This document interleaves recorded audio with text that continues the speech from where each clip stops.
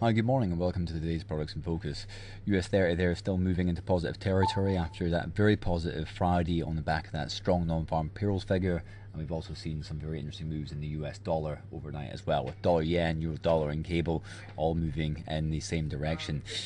So US 30 there is hitting 17.075, next potential resistance 17.162, and most global equity markets have benefited from that spike. Eurozone markets such as Germany 30 hasn't had such a massive spike.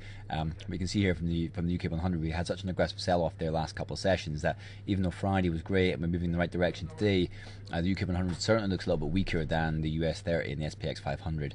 We're in the middle of two ranges right now. Next potential support 65.19, next potential resistance 65.81. Moving on to Japan 225, which is benefiting slightly from that resurgence in dollar yen. We're not quite above 110 again right now. Dollar yen's at 109.37, but still looking kind of interesting. Probably a little bit heavy at 110, incidentally, since we've had multiple attempts to break up that a little bit higher. We'll come back to that in a second. But anyway, Japan 225 trading between two ranges, 15.828 and 15.987 is the next potential resistance, and you can see it's just bouncing in between these in today's already volatile session for Japan 225 as the Chinese markets come back online after the protests last week and the Chinese holidays. But the protests seem to be kind of spinning out a fair bit right now. So dollar yen, fantastic session there on Friday, getting kind of close to that resistance level at 110 again, and its reverse course already trading at the bottom of the range so far today. That's not really that huge. Dollar index just a couple of points away from its all-time from multi-year high, sorry.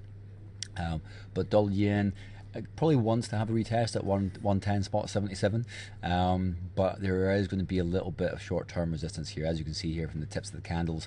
The closer we get to 110, there is undoubtedly selling pressure. Slow to cast it there, just going into over bought territory with the signal to sell. The RSI, that ship sailed already a couple of sessions ago. MACD had the crossover already a couple of sessions ago, so there could be a little bit of gas left in the tank depending on what US data we've got coming out. So moving on to crude oil West Texas, which continues to confound many traders out there. Obviously the story still is lack of demand from China, long-term slowdown in the Eurozone, etc, etc. But it's still very, very volatile. So we're in the middle of two ranges. The fundamentals still look kind of weak, with that kind of pent-up kind of lack of demand from China in the future, sorry. But then there's also a lot of crude positives. You do have Libya, you do have Iraq, you do have ISIS problems, and oil production you would think would be affected, but the price of crude continues to get pushed down.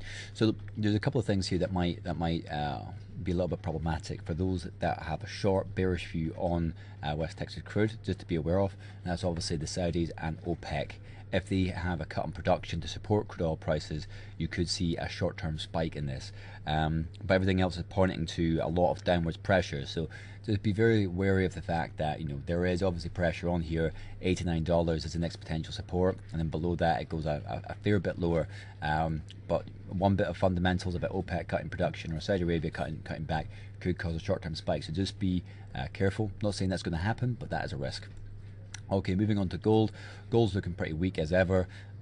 Crude oil inventories, non-farm payrolls having a big impact on the price right there. You're looking at the next potential support 1180, with the next potential support after that being 1155. Higher interest rate, stronger US dollar is not good for gold. We've had a little bit of a bounce today off quite close to potential support, but the fundamentals are not in gold's favour right now. Euro dollar hit got absolutely smashed there on Friday, hitting a multi-year low there, I'm probably pretty sure. Let's actually go into a weekly chart so we can see exactly what's going on there. Well, not multi-year. 2012 was the last time it was as low as that.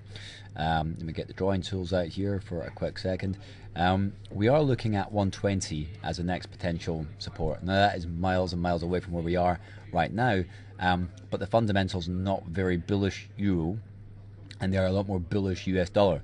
And we've not even cut rates or done any more stimulus in the Eurozone. So Euro dollar still looks very vulnerable.